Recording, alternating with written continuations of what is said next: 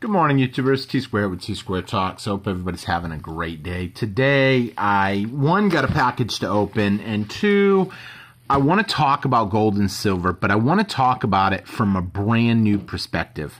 I want to specifically talk to the person out there that knows almost nothing about it, essentially.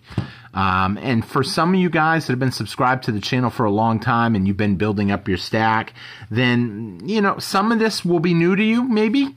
Some of it will be, you know, old news. But I think it's important to periodically kind of reflect on stuff and really understand why you stack and how bad things could get in a blink of an eye. Because time and time again, I hear people say, you know, y'all been preaching that silver was going to go to the moon for a long time now, or, oh yeah, if I bought silver in 1980, where would I be now? I'd be down. You know, yes, there was a window where we seen a tremendous peak in silver. And in any investing in anything, you're going to see spikes. You're going to see quick drops, you know, just all out plunges in silver. Remember when silver went down to $11? I can't remember if it was before the pandemic or after. Some of y'all remember when silver went up to 29 right after. It went down to 11. But here's the thing. When it went down to 11, the amount of pressure, buying pressure that was put on it, it spiked it all the way up to 29. Here's the thing. Silver, people are buying silver. They're not slowing down. But why are they buying silver? Why are they buying gold? That's what I want to talk about today. Why have you heard maybe a friend say, I started buying silver? Or, hey, what do you think about gold? Or do you think I'm crazy? I picked up this gold coin. Whatever the case may be. So while I'm opening up this package, we're going to talk a little bit about it. Now, the reason I'm talking about this, it's something that just came up today. I do play a strategy war game. It's called Whiteout Survival. And I actually had a player from another team help me out today on building a building. And as we were making common talk, I said, hey, where are you from? Michigan. And I said, what do you do for work? And then HR. And then I said, you know, what do you think about silver and gold and the economy? And I could tell a lot of people, usually if someone asks me, what do you think about silver? All of a sudden, I get excited. Somebody is asking me what I think about something like that.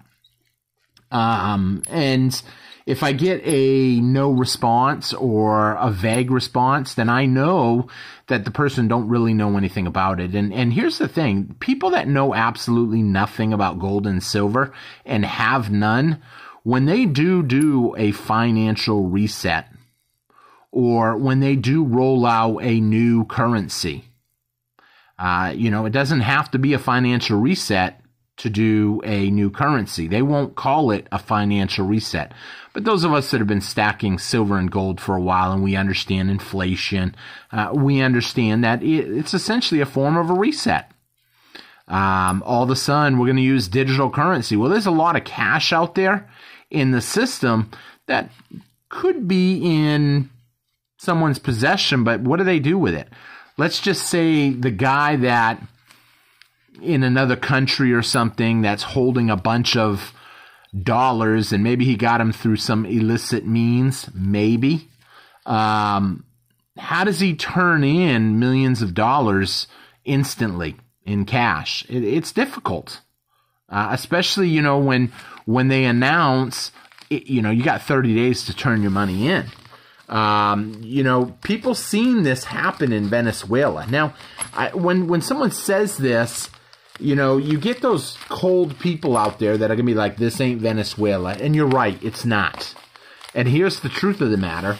It could be worse than Venezuela. Now, I know someone out there is going to be laughing. If you like this video, please help me out. Take a quick minute, hit that subscribe button. Leave me a comment. Let me know your thoughts on this. I love hearing what you guys think about this. It's a small package today. Only one little thing. Oh, wow, it's even smaller than I thought. Darn, there ain't much in there at all. Wow, I'm just kind of looking real quick. Some cool free stuff, though. So it could be worse than Venezuela. Now, someone out there is going to say, what? How could it be worse than Venezuela? Well, think about it. Right now, you take a country like Venezuela, when their currency started basically plunging in value, they were printing it. But printing it takes time. Someone could make the argument it's just digits on a screen, so it doesn't really take that much time. That's true, but I mean, in essence, they can only put out so much so fast. Here's the thing, though: the United States has been printing dollars for a long time now, and these dollars have been spread out in countries all over the globe. And as more and more countries start dumping the dollar or dumping treasury bonds, you're going to expect to see those dollars start working their way back to the United States. And as that happens, what does that do? Well, if all of a sudden everybody's money got doubled, wow, you've got twice as much money, let's go out and buy something. But are the prices going to stay the same? Real quick, I'm going to take a quick minute, show you what I got, and then I'm going to keep talking. So you guys have seen these before. These are the NRA challenge coins.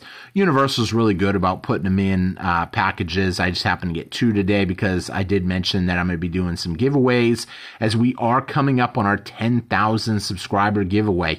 I've got a lot of cool prizes already in mind, and I've had some people send some really cool stuff. I've been showing that off and on. So if you're not subscribed, please take a quick minute, hit that subscribe button, hit that thumbs up, leave me a comment because I love to hear y'all's thoughts. And if you'd like to send something to give away in our 10,000 subscriber giveaway and get your name mentioned on the channel, all you got to do is just send it to the address below, which is P.O. Box 20, Ingleside, Texas, 78362. So that is them. And then I also got 2 of the Rifle Association. I'm trying to look at it, but the light's hitting it. National Rifle Association commemorative tokens. These 2 are also basically challenge coins, but it's cool. It's cool to have them and be able to put them in people's packages when we send stuff out to you. And then I got 2 of the $5 gold eagles. Now, I know I get asked this a lot too. Why do you buy gold when you know silver is going to go up faster? So here's the thing. Gold is small. It's compact. I mean, this right here is probably equal to a whole stack of these silver coins. I've showed you guys the silver coins numerous times on the channel. Here's the thing. Gold and silver, though, it is real money. It's real wealth. This was our founding fathers' essentially legacy. They got us on a gold standard. They didn't want central banks coming in and ruining the currency. And that's why they said they wanted everybody's money to be made out of gold and silver, because they knew it's finite, it's limited. And over time, well, then we traded in, our gold for little pieces of paper. And they said it's the same as gold, but now you don't have to carry these heavy gold coins around. Not like it's really that heavy, but who knows? Maybe to somebody out there they are, but I mean, to me, it's delusional. Even dollar coins, these are not actual. I mean, they are silver dollars in a sense. However, we've never really used these as money in our lifetime. The old ones were the Morgans and the peace dollars, and those are 90% silver. These are pure 999 silver. But people buy these because they understand that when they print more money, all resources, everything we buy goes up in value. It's simple math. As the money supply increases, then the price of everything else has to increase too, because it's more money chasing less goods. If all of a sudden soup was still 10 cans for $1, well, when you go to the grocery store, you probably wouldn't buy 5 or 6 cans. You'd probably be tempted to buy maybe even 10 cans. Who knows? So little by little, what they've done is as they raise the money supply, prices on everything go up and you get less for your money. So it's not the prices that are going up as much as it is the money is going down in value. And as this continues, we're going to see essentially the value of the dollar plunge. Now, here's the thing. Gold and silver is no different. It's no different than a can of soup, a bag of rice, or a car, or anything that you buy on a daily basis. It takes labor, it takes work to pull it out of the ground, to process it, to produce it. And with that cost, you can expect that that cost is going to continue to climb. Not to mention it's getting harder and harder to find in the ground. Now, some people might argue that case, but we know from even world geology surveys that there's getting to be less and less silver that's easier to reach. It's getting harder to reach, which means it's going to cost more money to get it. As that continues, you can expect this stuff to go up in value. Now, here's the thing. One of these coins, you might pay anywhere from, we'll say around $250. The first time I ever bought one of these coins, the very first time, these were only $99 a piece. And some people probably even remember them even cheaper than that. And the same with the Silver Eagles.